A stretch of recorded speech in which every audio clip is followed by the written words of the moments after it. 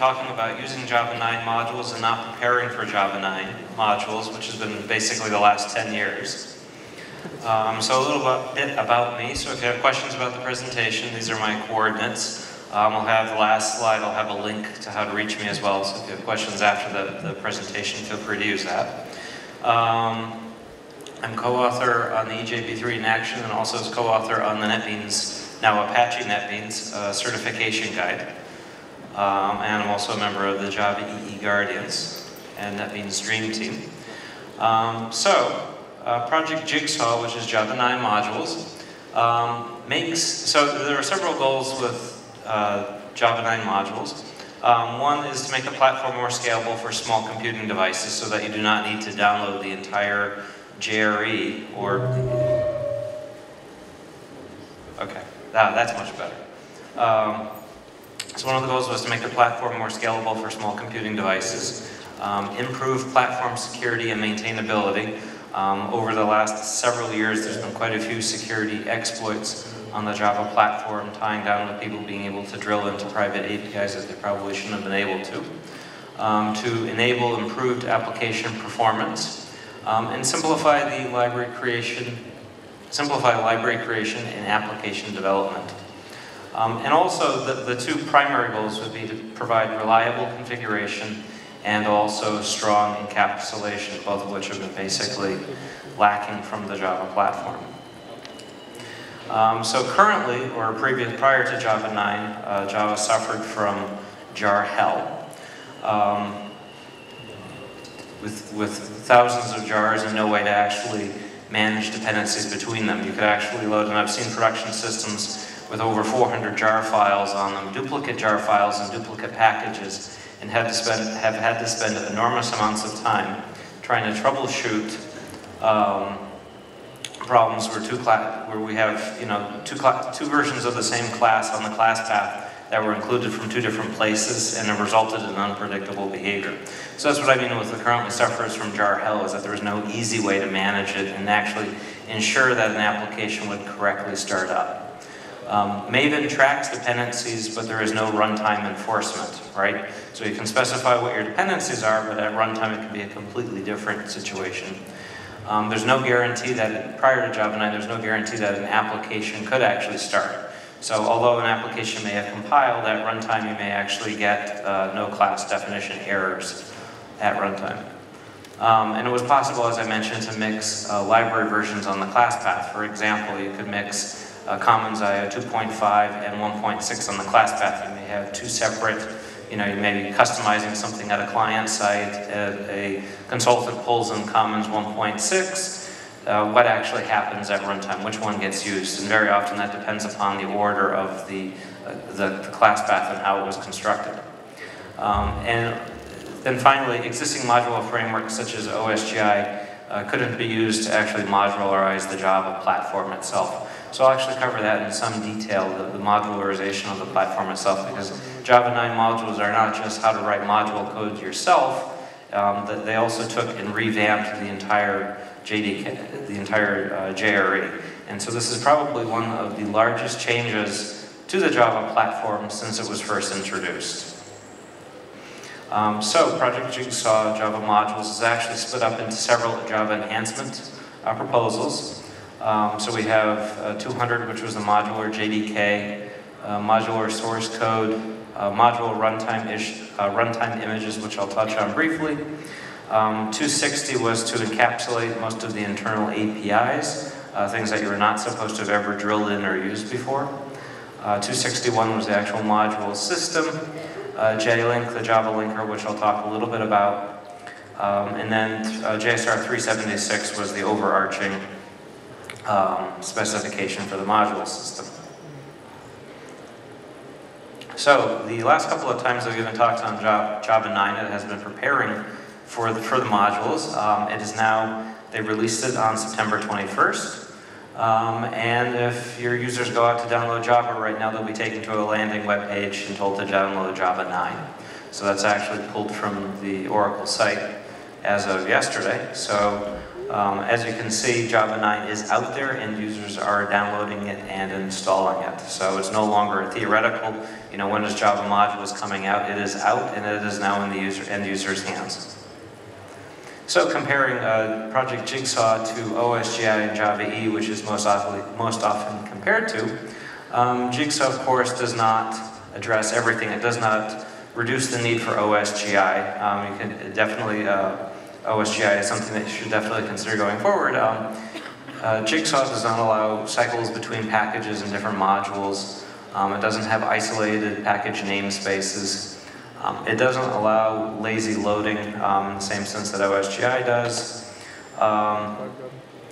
It doesn't allow multiple versions of an artifact on the class path at the same time. It doesn't allow package splits or textual descriptors. So it's a very limited subset of the features that you get from OSGI or from Java E. So it doesn't replace those technologies. You still use them. It just it's more at a core part of the Java runtime. So how does the new Java module system compare to, for example, OSGI? It's actually implemented at a lower level. Both OSGI and Java E are implemented using class loaders, which obviously they can't use to actually modularize the Java platform itself. So with Java 9, they've actually gone in and the module system is actually implemented deep within the JVM. So at the base you have the Java virtual machine. Sitting on top of that you have the Java module system. And then you have your different class loaders, etc., sitting on top of that. So it's at a much lower level of enforcement within the platform, which means that you cannot easily defeat it. So some common questions that come up with the Java 9 modules, given that it's such a large change to the platform: do I have to modularize my application to run on Java 9? And the answer is no. If your application works on 8, it for the most part should continue to work on 9. You do not have to refactor it. You don't have to convert it over to Java 9 modules in order to run on the platform. Will my Java 6, 7, 8 application compile on Java 9? It depends. It depends upon whether you're using internal APIs. So for example, if you've gone off and subclassed the innards of the Nimbus look and feel, probably not. You'll run into trouble and you'll have to make code changes for your application. So it depends upon what level the APIs you're interacting with the JVM and whether you were using anything that starts with com.sun or turning off, using reflection to drill into private APIs into the JVM. Will my Java 6, 7 application run unmodified on Java 9? It depends. Once again, it depends upon your use of private APIs. And not just your use of private APIs, your dependencies uses of private APIs. So if you depend upon an open source project that's drilling into the JVM and hasn't been updated in several years, you're going to have to address that now in order to run on Java 9. And how do you identify problems today? Since Java, I believe Java 8 or possibly even as far back as Java 7, they've introduced this JDepends command line utility, which has been a part of the JDK. Using JDepends, you can aim it at a jar file and say, what are the dependencies of this? Will this have any trouble running on Java 9? And it will give you a nice printout telling you your dependencies and also what issues your code has or will have with Java 9. Can I partially leverage modules? So say you have a large applications and you want to start taking advantage of modular support. Yes, you can start to leverage it. You don't have to convert. It's not an all or nothing switch. It's not I have to switch everything over to modules or I don't get to use modules at all. So you can use modules. You can start to gradually use modulars in your application. Is the tooling ready? Mostly, it's getting there. As we'll see with the Maven Gradle, they're not actually generating the module info things for you, files for you. You still have to generate them yourselves. The tools now, since back in June when I first gave a presentation on Java 9 modules, the tools actually do run now on Java 9. It used to be 6 months ago that you couldn't even get Maven or Gradle to actually fire up without some editing property files and kind of mucking around with it to try to get it to run. And then in the case of Maven, although Maven proper runs on Java 9, not all the plugins work correctly. Do application containers on 9? Maybe. I know that the Glassfish container does not run on 9. They're still certified to run on 8, not on 9, so if you're developing for Java EE application, you'll still be stuck on Java 8 for a while. You won't be able to make the jump to 9 until the application containers have actually moved. Is Java 9 being installed on client machines? Yes, as a screenshot that I showed before. So if somebody goes up to the Oracle website to download Java, they're going to be taken to the Java 9 downloads page.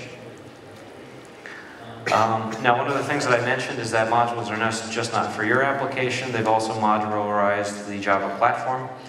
So the JDK is modularized, and this hard to see graph here, there's lots of modules, and I actually zoom in on part of it. So the JDK is modularized, so you'll see, JavaFX has its own package. There's a separate XML package. So they've really, the Java platform, so now when you go to import code, and if you're running a modular application, as I'll show you in a little bit, you now have to know which module you're pulling a dependency from with the JDK. So when you go up to look at the Java doc, you're going to look at the Java doc for not only the class, you're also going to check to see what module you need to include in your code. What module does your code have to actually require? So now, in addition to importing code, you also have to add a requires statement specifying which one of the JDK modules you require for your application. So as I mentioned, JDEPS earlier is a command line tool included with Java 8. It is a static class dependency checker. The key parameters to it are JDK internals, which flags internal API usage that will break in Java 9. A .output, which will output basically a file format that you can use to generate that graph that I had in the previous slide. So if you want a visualization of what your dependencies are, you use .output. It'll output some .dot files, which you can then use. I forget the name of the open source utility, but it'll actually render a nice graph that you saw in the previous slide of your dependencies. -CP if you want to analyze the class path for like a given application, provide a bunch of jars and say, what are the dependencies between them and what are the conflicts. -verbose, which will print out a much more verbose output with package level dependencies. So you want to use JDEPS on all of your generated output for your applications today, as well as all of your dependencies. So it's not just enough that you run it on your own code, you have to run it on every jar file that you're including in your application to find out about potential conflicts or problems. So this is an example right here where I've run it against a common Swing component library called Jigsaw, the JIDE library. So this is JIDE Common. It has a bunch of extensions that are commonly used if you're implementing desktop software for Java.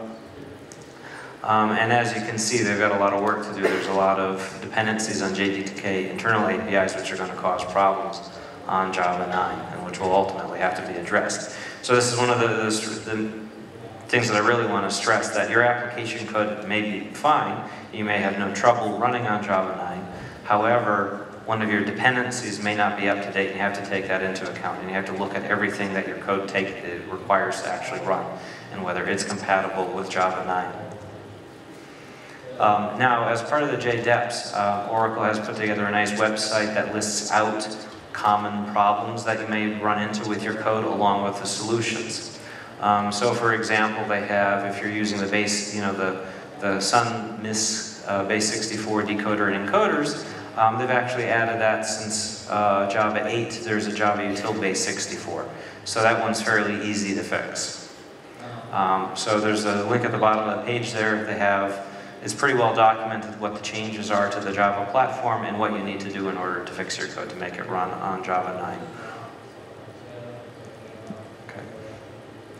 9. In addition, there is a Maven plugin, so if you're using Maven as your build system, which you can also use this from Gradle, there's the JDEPS plugin, which you can add to your build, and as a part, every time you do a build, it'll tell you where you stand with Java 9 support, whether you have any dependencies upon internals, etc., so you can ensure that no additional code gets checked in that will break or have troubles with Java 9 in the module system. So that's basically a nice introduction to the basics of the modules. Now let's look at how to actually do stuff. So this is Java 8 today, not Java 9. So if I have a meeting service interface and a meeting service implementation, and I want to only expose the meeting service interface and preclude developers that are using the package for drilling into the service, I can't do that in Java 8. And we'll see how to do this in Java 9. But with Java 8, one of the problems was that although you had interfaces available, you couldn't restrict somebody from doing a cast and getting at the actual implementation. So that is what has changed with Java 9, and when you start to use Java 9 modules, you can actually restrict somebody that's using your API from drilling in and using classes that you don't want them to use, right? So you now have control of it. You no longer have to worry, you know, is somebody using an implementation class? Has somebody inadvertently done a cast somewhere to get a hold of something? So with Java 9, really, it actually solves this problem. So, you know, as I was trying to point out, how do you hide the implementation class, which prior to Java 9 you could not. So with Java 8, and Java 9, in Java 8 we had, for 1 through 8, we had public protected package and then private as our protections. Now with Java 9 we've got public to specific modules, public only within a module, protected, package, and private. So there's actually been quite a bit of changes with Java accessibility. So with Java modules, they've added a new file name that you add to the root of your class path, the root package, I'm sorry, which is module-info.java. This is actually an improper name for a class, so it's ignored by the compiler. The compiler is prior to Java 9. And the contents are the following: the unique name of the module, the dependencies of the module, the packages to be exported and used by other modules. And as I mentioned, it's placed at the root of the namespace. So this is an example module definitions at the bottom. So we have module name is org ct java services, and it's exporting basically a package that's the same name as the module. So then another module can actually say that it can actually depend upon that and gain access to all of the public classes that are in that services package. So the module definition file, this is basically what can actually go into it. And I'll go over this in a little more depth as we go through the presentation. But you have the module name. For the module name, a good practice right now that's been pushed is reverse domain name. The same structure that you've been using for package names for Java was basically saying that you depend upon another module, provides and uses tie into the service API, which we'll discuss in a few minutes. But this is the basic structure of the file and all the possible things that you can put in it. So the module names must be unique. The names should follow the reverse domain name pattern. Modules are eagerly loaded. The dependency graph is built and checked on startup. So this is one of the things with Java 9 is that you always know your application will start. You'll never have to worry about getting a class not found exception. So applications won't start if modules are missing. So if module dependency cannot be resolved, the application won't start. One of the things with the Java 9 modules is that there's no support for versioning. Only one version of a module may be loaded.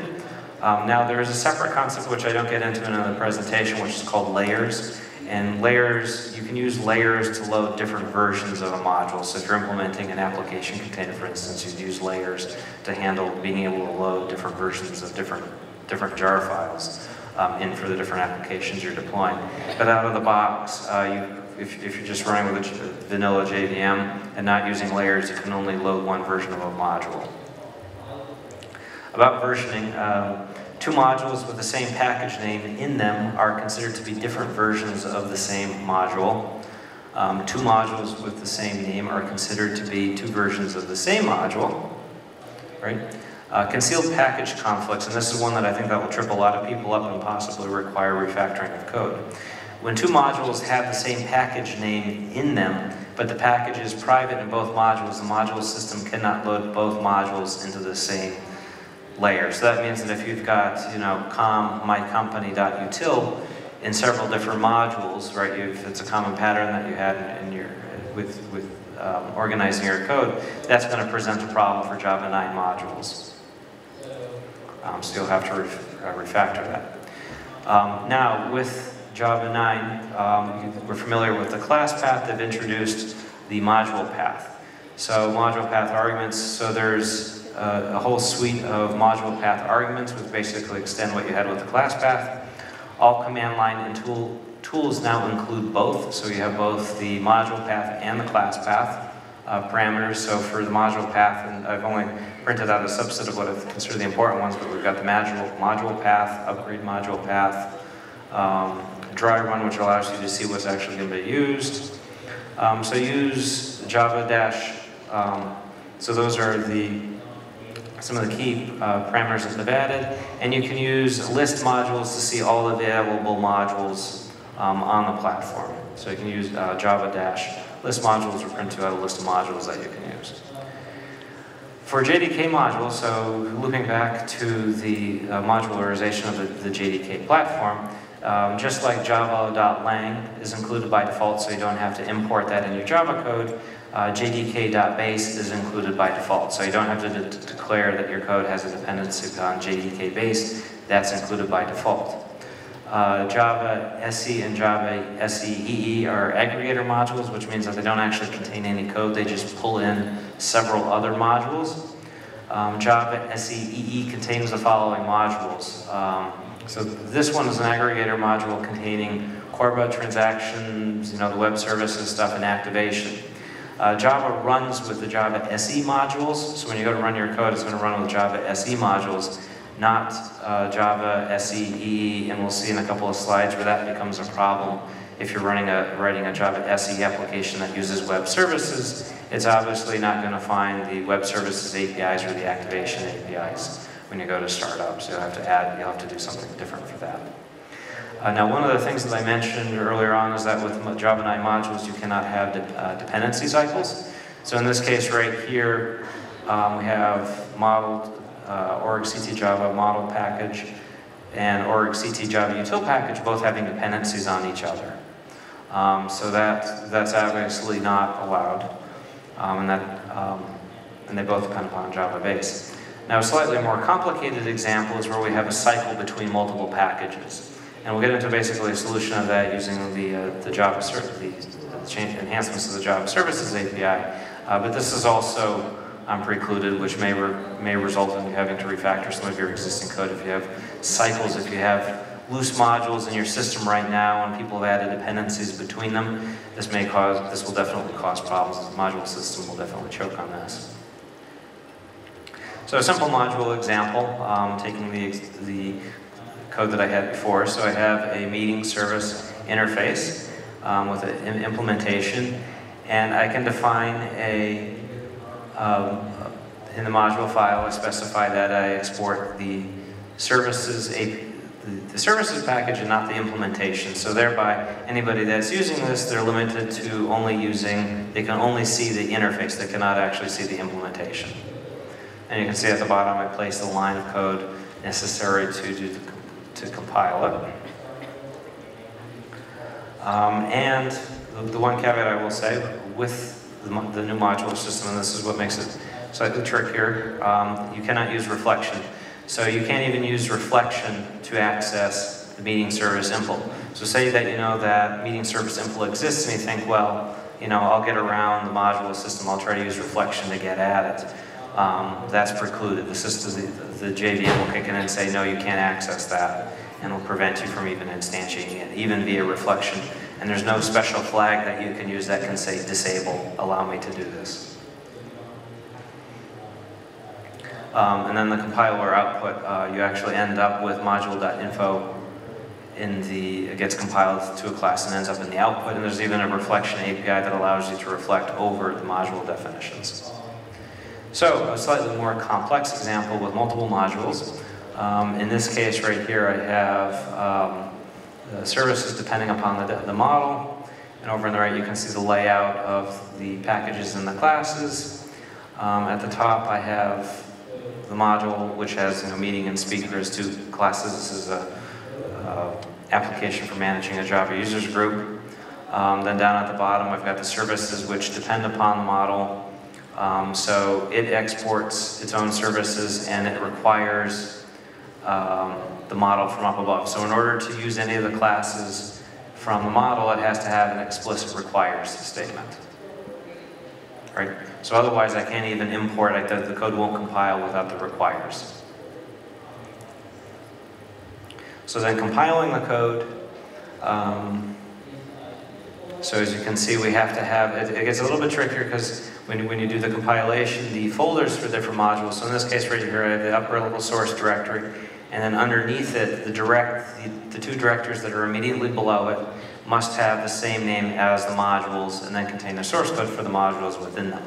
So the structure for using the default Java compiler changes slightly if you're using modules, in that your modules go right beneath the source code directory, and then within those you have your module definitions and the source code for them. So it's a slightly different structure if you're working directly with Java-C. And not all of the IDEs create that structure. Packaging, they do have a module version when you're using the jar utility. That does not mean that they support versioning. It's just adding a little bit of additional metadata. It's recorded in the module info class so you can actually reflect upon it, but the system isn't actually enforcing it. So, moving on to transitive dependencies. So in this case, implementing an admin interface that uses a service, and that service depends upon model. Now, if I do not explicitly declare that there's a transitive dependency, so the org CT Java Services has a class that I'm using, which takes as one of a parameter from a class in model.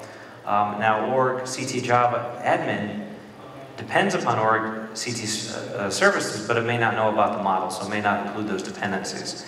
So in this case right here, this is showing you the meeting services class takes in a meeting object from model, and if I don't actually declare that there's a transitive dependency here, the code won't actually compile. I won't actually be able to call methods in services from within the admin package. So to get around this, you add a requires transitive. So in org CT Java Services, on the requires statement, I say requires transitive org CT Java.model, which means that anybody that uses my module will also be able to access that and use those classes as well. So you have to give a lot of thought when you're modularizing your application. You know, what does my module depend upon, and are there transitive dependencies from this module that other modules are going to need to use? Moving on to qualified exports. So in this case, I have basically the same structure, except I now have the admin interface depends upon JavaFX controls, and is providing that as a UI. And if you try to run that code, you'll actually get an error because the JavaFX launcher, when you provide classes to JavaFX, it turns around and tries to instantiate the code, and it can't actually instantiate so in this case, in this example right here, the org CT Java admin has a class which is a stage, a JavaFX stage, and you go to run it, it doesn't actually run because it can't actually reflect in on my code. JavaFX is trying to reflect in on my code to instantiate some UI stuff. So in order to get around that, you add to your module definitions for admin, you say that you export the Java org CT Java admin package to JavaFX, thereby allowing it to do reflection on your package and instantiate code. And then I'm also specifying that I require JavaFX controls. So just by requiring JavaFX controls doesn't mean that that other package can actually reflect in and use my code. So this is where the exports comes in. And then in terms of JavaFX controls, the dependency that I had, if you look back at the exception on the previous slide, it came in further down the hierarchy. So by depending upon JavaFX controls, I pull in JavaFX graphics, JavaFX base. The next thing that's actually quite nice that they've added with the Java 9 modules is JLink, which generates a runtime image including the JVM. Only the required modules are included, so the basic invocation is this repass to specify your module path. Now, so the demo I used for this one on the previous slide with the JavaFX If I was doing that with the full JDK and distributing the application, I'd have 454 megabytes of stuff to install, because you'd have to install the JRE and then my application. With JLink, it'll actually generate my application bundled with the JVM with just the JVM dependencies that my application needs. So in that case, it shrinks down to 95 megs. I'm not using any of the XML packages. I'm only using JavaFX and JavaBase.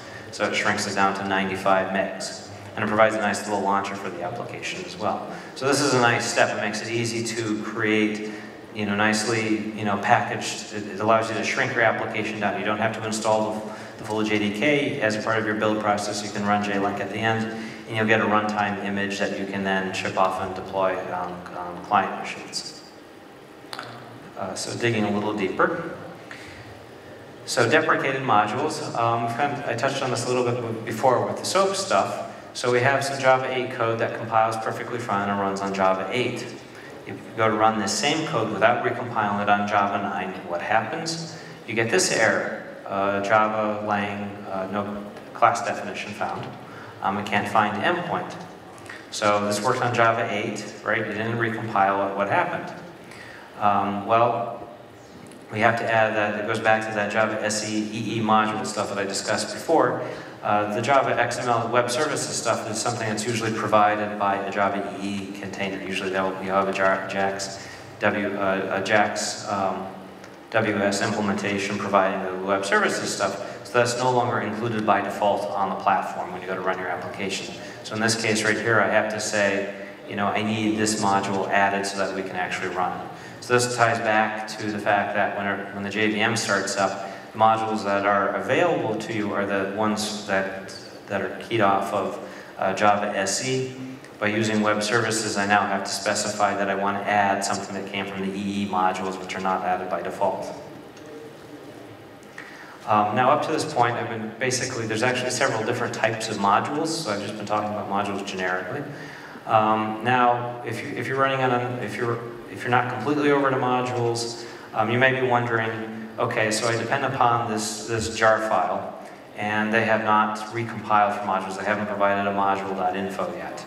What happens? Does that mean that every dependency that I have has to add a module-info and to their jar file for it to become a module? And the answer is no. We've got something called automatic modules, which is a mechanism for using jars which do not include a module.info.java configuration file.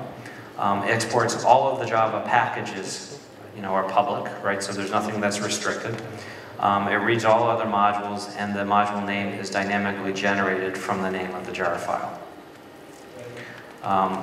There's also the concept of an unnamed module, which is all jars that are on the class path. So with Java 9, even if you're not using modules, the module system is still running. So if you start up Java code using the class path, everything ends up in the unnamed module. So it's similar to automatic modules. The unnamed module does not have a name, and it can't actually access anything that's on the module path. And then finally, we have platform modules, which include the JDK modules, which are separate. So when starting up your application, if you use the module path and it's module jar file, it loads as an application module. If you use a module jar file with a module info file in it, and you pass that jar file in using the class path, it becomes an unnamed module. And that's for a module jar file. For a non-module jar file, it'll create an automatic module, which means it'll dynamically create the name based upon the jar's name, and the code will work that way. And then if you use it on the class path, it's an unnamed module. Okay. So this is talking about readability in terms of the modules. So a named platform. A named platform exports all the packages. Let's see here. So this is basically going over, what modules can be read. So an application using modules can read the platform application automatic. The main one is getting down towards the unnamed and the behavior of that, regarding if you're pulling in stuff that are modules. Okay. So moving on to automatic modules in a little bit more depth. So in this case right here, I have a myInvocation library, which is going to try to do reflection, which is an automatic module, and it's going to try to do reflection on a class that's in the org CT Java admin package. And so this one has, so org CT Java admin depends upon the myInvocation library, and myInvocation library does reflection on a class name in org CT Java admin and tries to do something. So how's that actually going to work? So this is the code for it right here, the utility, and I actually try to do a direct invocation of a class in the other package. So I'm trying to do something that's kind of bad, maybe it passed in a class name that it has to instantiate. So what will happen is that you'll actually get an error down below that it can actually do the instantiation. Actually, the code when I click next here, actually didn't show up because it's behind it. But there's a way of fixing this, and I'll get that in the slides when I release them. But basically, you're going to end up doing an exports again in order to make it visible. So some important encapsulation and kill switches that they added for Java 9 modules. So they added the add opens, which opens up a package. So if you're working with something that's legacy, you need to open it. They also added a permit illegal access. So all code in the unnamed module can access other types regardless of any limitations.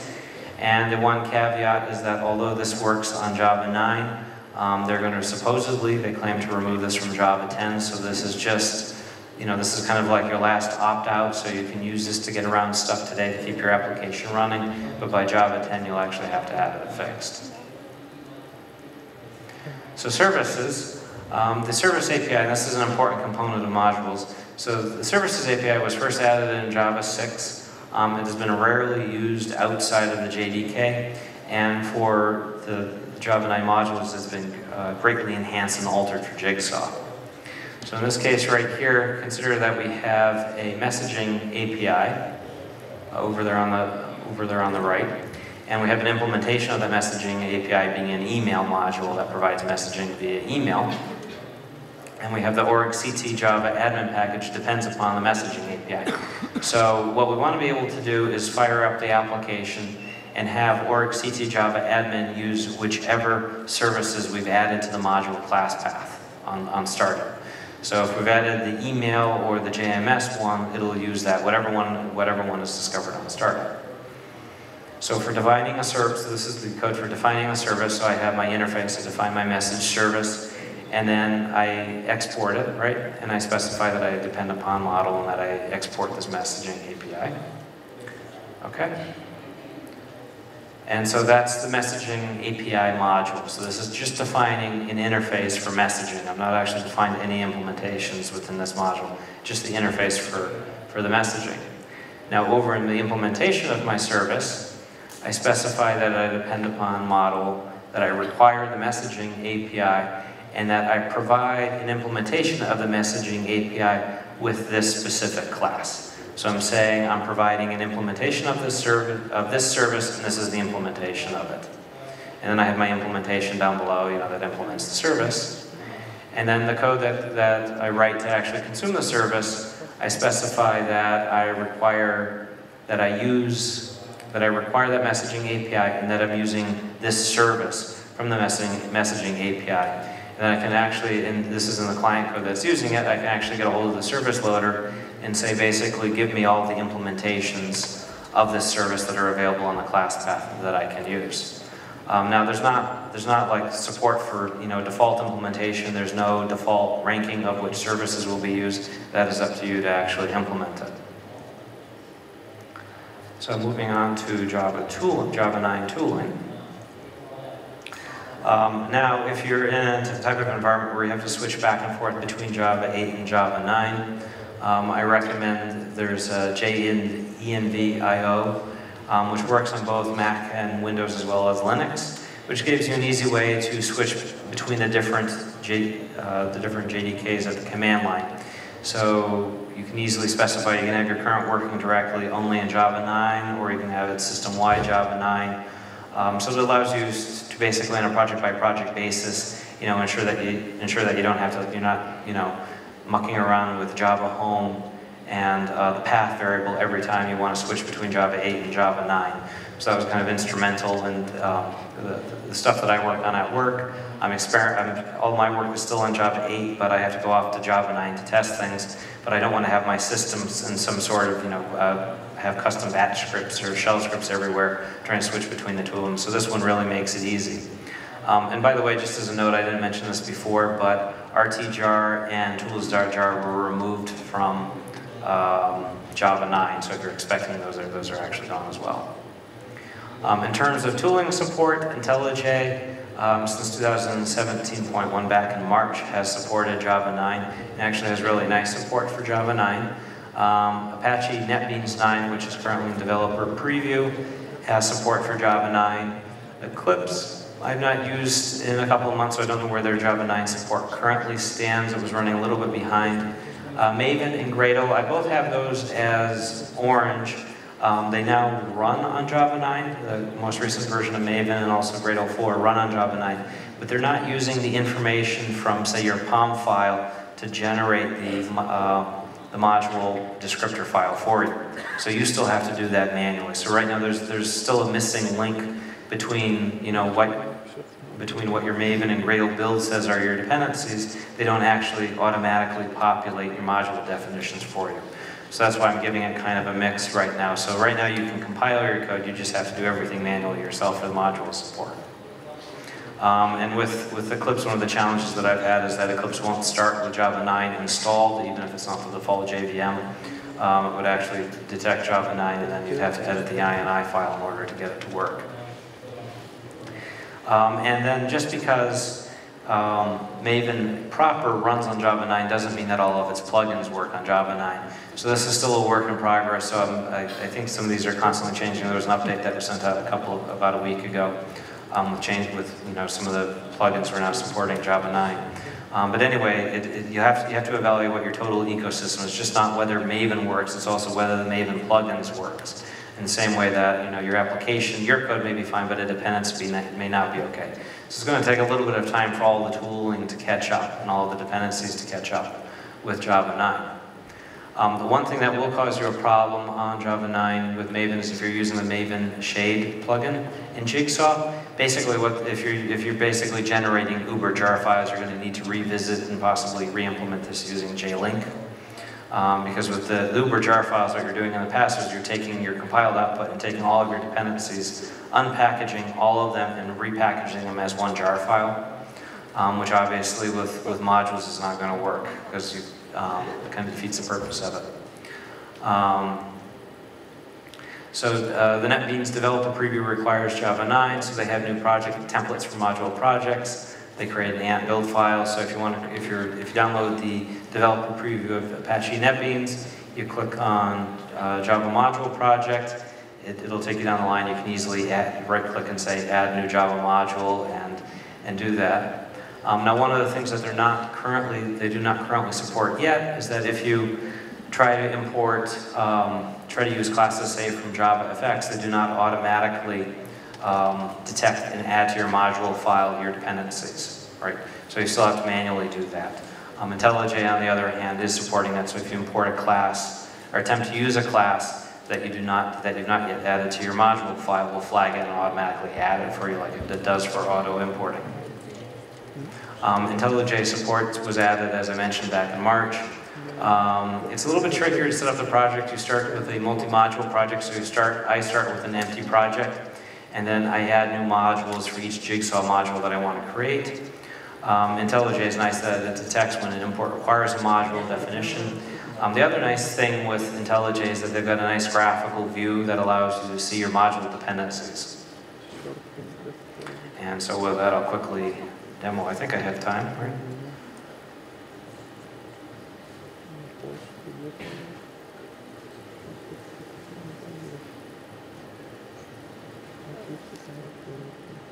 The first one I'll show off is NetBeans.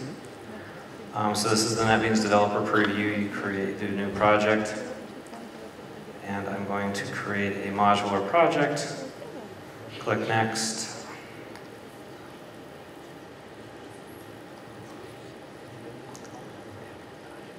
Give it a name. And there it creates an empty project, basically an empty project. Now I can add modules to that. So I go new, add a new module.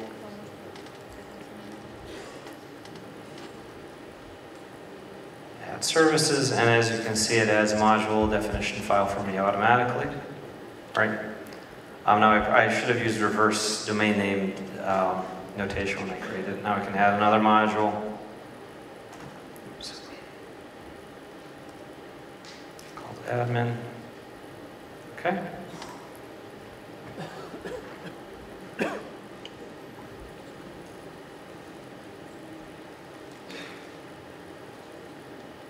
Add a cloud package to this.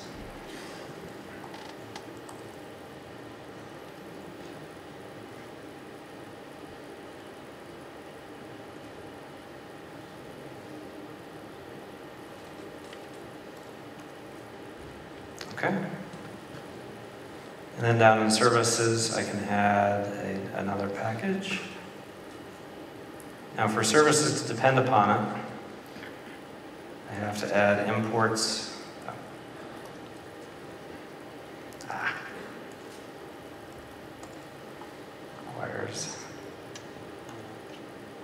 Requires admin. And now I can use code in the services package that I can use that email service that I just created over here.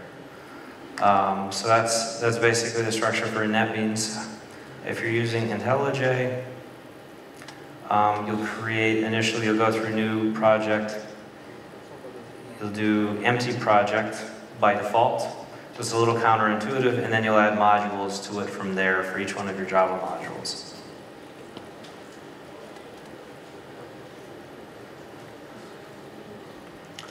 Okay, so now for best practices. You should immediately start, if you're not doing this already, run back to the office, use JPens to analyze your APIs, find out if you're using any internal APIs that are going to cause trouble with Java 9. Check transitive dependencies. So I keep repeating this, you have to check all of your dependencies, not just your code. You have to check everything that you depend upon. Integrate it into your continuous development environment. Use the Maven JDepends plugin for that. Take a look, analyze for if you're doing reflection on code. Are you using set accessible true anywhere to get at something? So say you're trying to work around something and some of the issues on the swing side, or using set accessible true to drill into an API that you were not supposed to have access to. Also refactor code to remove duplicate packages across jars. So if you've got, com foo.utilities is a common pattern where you've got umpteen jars at your company that has com foo.utilities, you might want to start, better factoring that so that it'll be easier to move to modules in the future. If using internal JDK APIs, fix or use flags. So these are for getting around using. So you can use, permit illegal access, add opens to get around problems today. And if you're using anything removed from the JDK, for example, the activation jars, you can do add module and then add that particular module back in, like I showed you before with web services.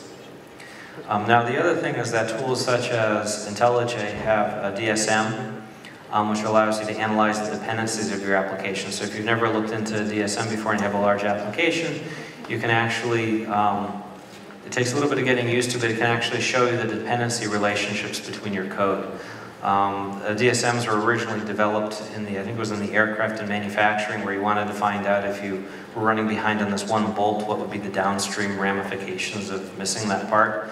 So DSM is a nice graphical way of seeing the coupling within your system between your code, to try to figure out, where you can modularize and where your problems are going to be. And that'll also help you identify things for like cycles between code. Because right now Java for a long time has allowed us to write kind of bad code. And with Java EE and Spring, support for Jigsaw remains unknown. I believe Spring is running on Java 9, at least Spring Boot. There's going to be a major effort required to get the containers onto Jigsaw. So for example, I know that I don't believe Glassfish currently starts on Jigsaw. Generally, the containers are always one revision behind, so they're still only certified for 8. So if you're writing Java EE applications, You probably won't be on 9 until your application container supports it. Regardless, however, you should start looking at any internal APIs that you might be using to get ready for that if it requires rewrites or finding alternate implementation of dependencies for Java 9.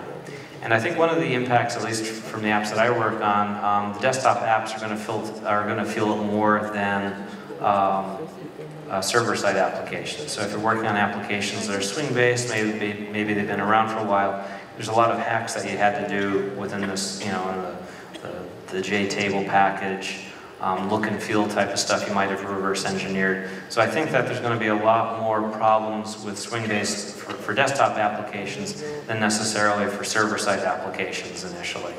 So I think there's been a lot of code hacks that have been done over the years to implement different things, for the IDEs and also for desktop applications. So there's going to be many hacks that have to be done. So this might be so as I like to say, the technical debt bill is due now. So in the past where you may have gotten around something in the lower levels of swing by putting in a hack, now you have to actually fix it. Best practices: don't depend upon Java SE. Avoid using qualified exports. Don't remove exports from a module in future releases. So once you export something, you really can't remove that because of the lack of versioning. Keep module infos clean. So in this case right here, I say that I require JavaFX controls and that I also require JavaFX base. JavaFX controls included base. So it's basically kind of like trying to keep your imports clean, keep your module info clean as well. And then there are 2 good books that are out on Java 9 module systems right now. There's also the Java Pocket Guide, which I wrote the chapter on for Java 9 modules, and some links. And the thing to realize when you're looking up the Java 9 module stuff is that they've changed how they were going to do things over the years. So if you come across a presentation or some blog entry from 5 years ago, that content may not be correct, right? Because they've rethought things, they've kind of revamped things as they went along. So there's a lot of stuff that's out there that's no longer valid. So generally try to focus only on stuff that's came out, blog entries or technical documentation that came out in 2016 or later. You have to be very careful about some of the older resources that are out there. And that's it. So if you have any questions, feel free to drop me a line. Thank you.